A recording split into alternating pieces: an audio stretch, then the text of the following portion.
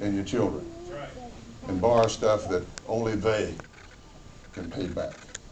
It's based on the notion that we don't go looking for a fight in this country, but we realize that the best way to avoid a fight is to be stronger than our adversary. And if we find ourselves in one, it's necessary to prevail, because to do otherwise will make it a much, much more dangerous country for us to live in, or us to raise our family in. It's also based on the notion that we the people, decide our social policy in this country, not an unelected federal judiciary. And that we need a judiciary that will follow the law and the Constitution and not make it up as they go along.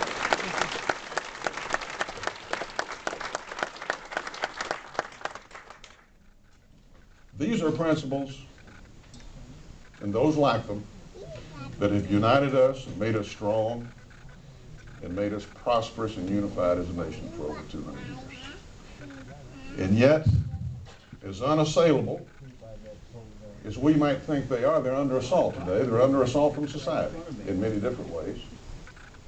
And they're primarily under assault in this election year and next year by a left-wing, big government, high taxes, weak on national defense, Democratic Party that's just salivating to take back power, to lead us down the road of a welfare state, and we're not going to let that happen.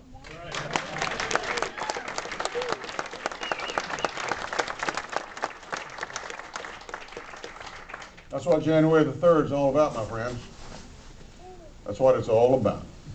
After all the hoopla is said and done, all the polls have been taken, which usually are wrong, by the way. If I check my Iowa history for caucus polls, I look back at 1980 and 88 and 94 and things like that.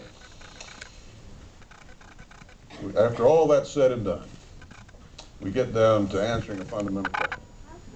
And that is, which man do we want to represent us to stand against this assault? Which man do we want to stand strong for our principles and our values? Now, I use that word man advisedly this year. Now, I'm an equal opportunity. I believe in the rights of all American citizens. I have a daughter that I fully expect to be back out here in Iowa running for president someday. But this year it's a man, and next year it's going to be a man. I see nobody else that qualifies for president of the United States this next year.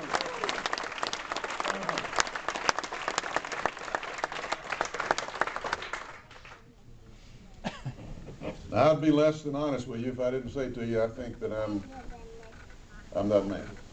I know we're going into an era that's going to require strong leadership. I think we're going to need somebody who understands the glories of America's past, what we need to do in the present, and how great our future can be if we do the right thing. How do you judge a person running for president? I say, what does he believe and where has he been? My beliefs are pretty straightforward. I've got them all laid out in papers, and there's a bunch of them. But among my core beliefs is the fact that we need a simpler, flatter tax system that you can fill out on this if you want to.